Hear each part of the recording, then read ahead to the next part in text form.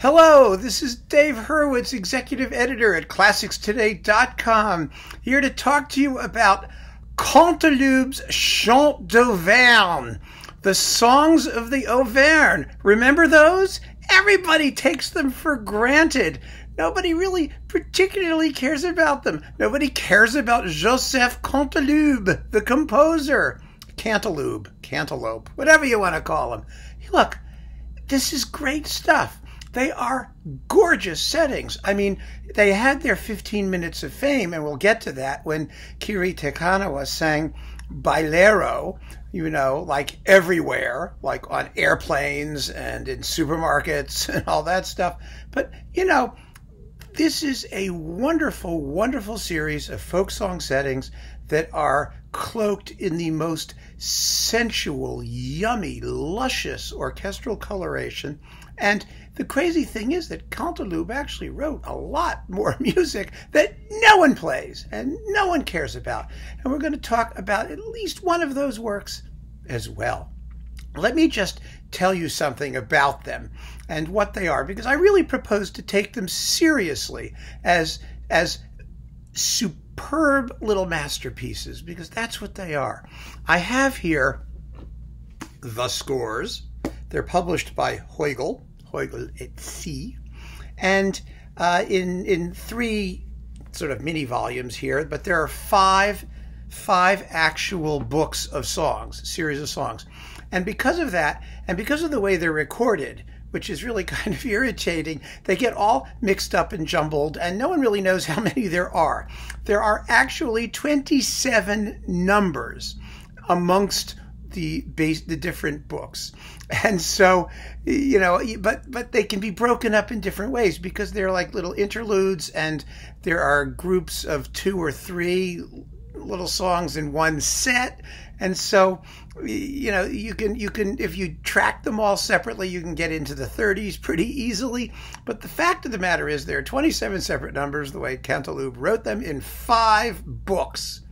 All right, and I would like to take a moment and discuss with you just how they're scored and what's in each set, because, you know, they're so beautiful and no one pays any attention. We all just assume it's pretty, it's nice, but you really should get a sense. You know, well, sometimes I've often said just looking at the orchestration list gives you a very, very good sense of the kind of craft that goes into the making of these exquisite little settings that, you know, people just sing and we hear and we go, it's the Canteloube, you know, it's so pretty.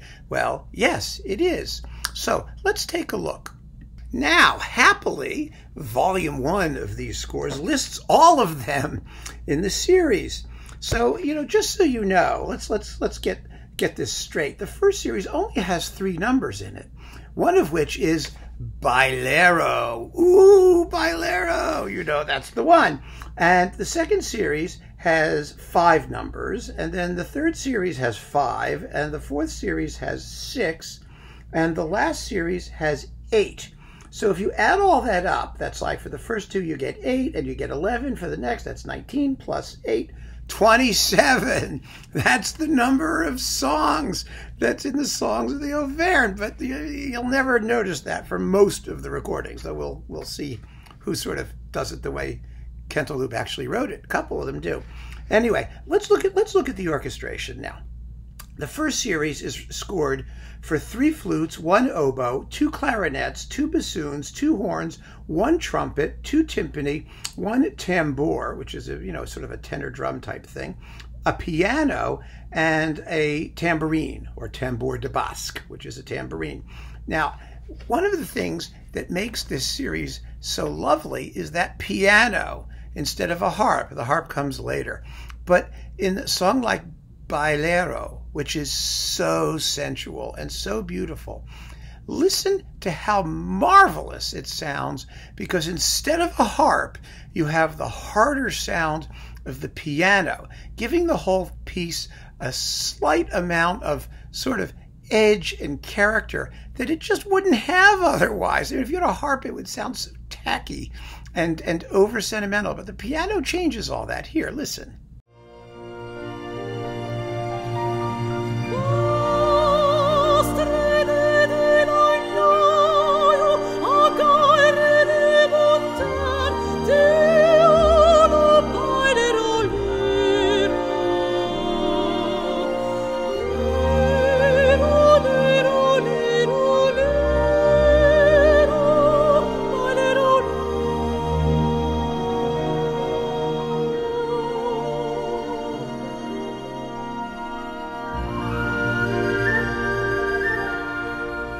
See what I mean? It really is quite an exquisite setting, and it's scored with such care. Now, the second series has 2 flutes, 1 oboe, 2 clarinets, 2 bassoons, 2 horns, 1 trumpet, 1 timpani, or timpano, if you want to call it that, and a tambourine. The third series has 2 flutes, 1 oboe, 2 clarinets, 2 bassoons, 1 horn, 1 trumpet, 1 timpano, piano, cymbals, and bass drum. The fourth series has 2 flutes, 2 oboes, 2 clarinets, 2 bassoons, 2 horns, 2 trumpets, 2 timpani, 1 suspended cymbal, the piano, and the bass drum. And the fifth series, which is the largest of them actually, has 2 flutes, 1 oboe, 1 clarinet, 1 bassoon, 1 horn, 1 trumpet, 1 timpano, celesta, vibraphone, harp, cymbals, grelots. Grelots are sleigh bells. And of course, strings, you know, for all of these. It's a remarkable setting. It just is. It's beautiful. And let's spend some time now talking about recordings, of which there are many. And, you know, it's almost impossible to decide which the best are, because there really aren't any bad ones. I don't think I've ever seen a recording, a review, or a mention of anyone who says, oh, so-and-so, she blew the songs of the Auvergne. Nobody blows the songs of the Auvergne. They sing themselves in some respects. They're not technically difficult. If you have a beautiful voice and you sing them nicely, they will sound beautiful. But there are some performances that bring out different characters in the music, because on the one hand, they are folk songs, but on the other hand, they are very stylized and refined settings of folk songs. So you can emphasize the artsy element, or you can emphasize the more rustic element.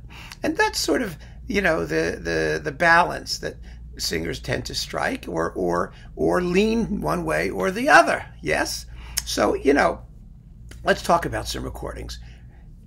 One of the ways we all got to know these was from Anna Moffo and Leopold Stokowski. Remember this series? This was a single disc, not very long playing time. It was on RCA. It was reissued 1 million times. You only get, let's see, 1, 2, 3, 4, 5, 6, 7 of them. 7 of the songs of the Auvergne, plus the Bachianas Brasileiras, number 5, and Rachmaninoff's Vocalese. That was it. It's like a 35-minute long disc. But oh my, did they sell billions of those things. And when I was in college, it was getting some airplay. It was popping back to life again. And you began to see it showing up, and people were asking for it. And when it came out on CD, it sold a ton all over again. It's a beautiful, beautiful disc. And, you know, for Anna Moffo fans, of which there were a few back in the day, it was one of her best recital discs. And of course, it was for Stokowski fans too, because you just knew that the textures were going to be like the acme of sensuous timbre, and they are. Also, one of the things that was nice about that album was that you got the complete Bachianas Brasileiras. You know, no one hears the second part. Everyone hears the first part. You know, it's the part that goes, woo, you know, just the yummy, humming, slow part. But there's a dance, a second movement that sort of goes like, yeah, you know, it actually kind of sounds like that. It's very fast and very bouncy. Anyway, you'll hear that in Villa-Lobos, you know, collections.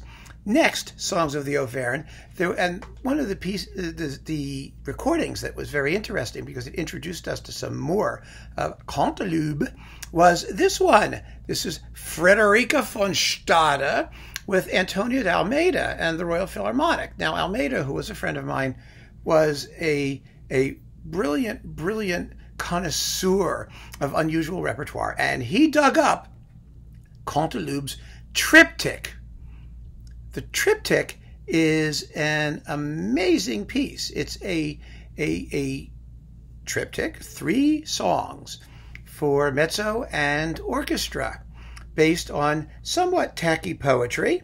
The titles of them are Offering to Summer, Moonlight, or Lunaire, the moon, and then finally the Hymn in Dans l'aurore, the hymn in the dawn, basically, right? It's really a gorgeous piece. And I'm going to play you a bit of it. Not this recording, because I don't have the permission. It's going to be Véronique Jean on Naxos, which is fantastic. And, you know, I mean, that final hymn in the aurora, in dans l'aurore, in the dawn, whatever the heck it is, you know, is wonderful, because it sort of does. It's kind of like Schoenberg's Girlieder rearranged for one singer. You know, the end of Girlieder, when you've got 7,000 screaming people shrieking about the sun coming up. But this does the same thing, and it gets it done in 8 minutes, and it sounds even better. Trust me. Here, listen to this.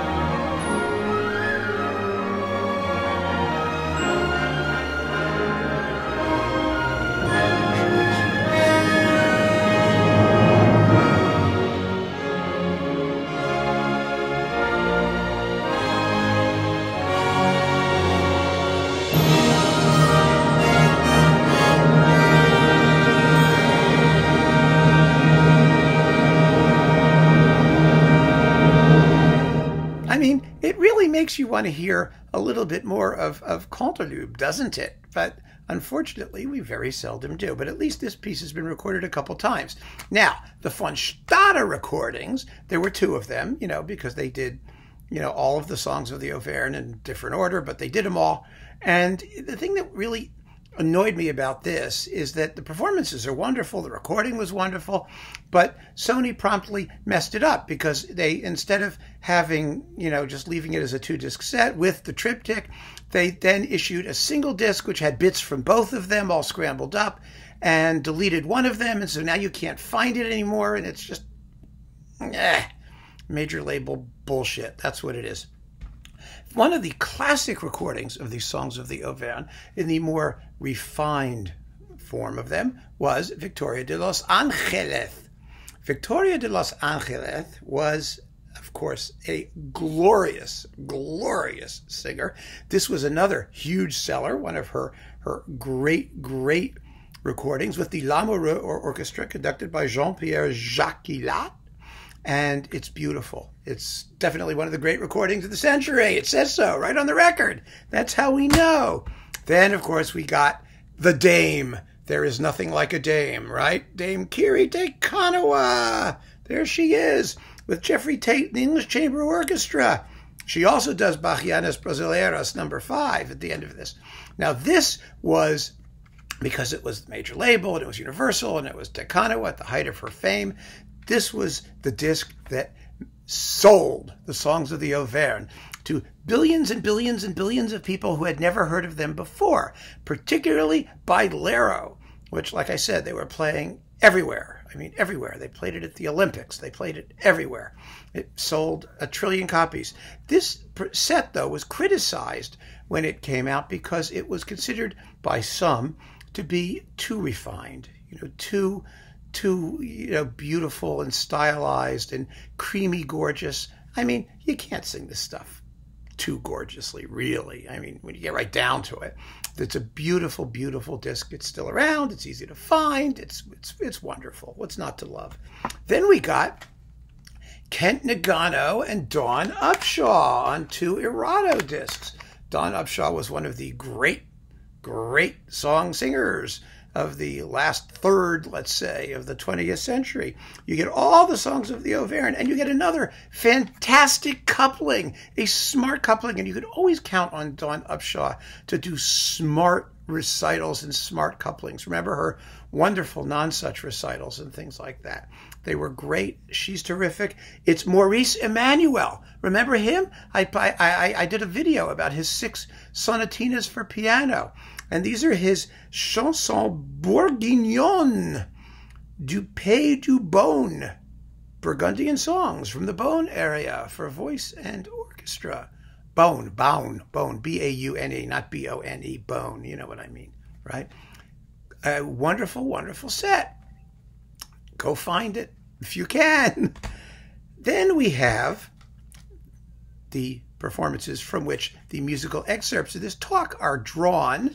The Naxos recordings with Véronique Jean and the Orchestre National de Lille, conducted on the one hand by Serge Baudo and on the other hand by Jean-Claude Casadessus. Excellent, excellent, excellent performances, beautifully recorded. This is actually Orchestre National de Lille Région Nord-Pas-de-Calais, whatever that means. I mean, I know what it means. I just don't care what it means. Why can't you just call it the Lille Philharmonic and be done with it, right? I mean, these long names that no one can remember.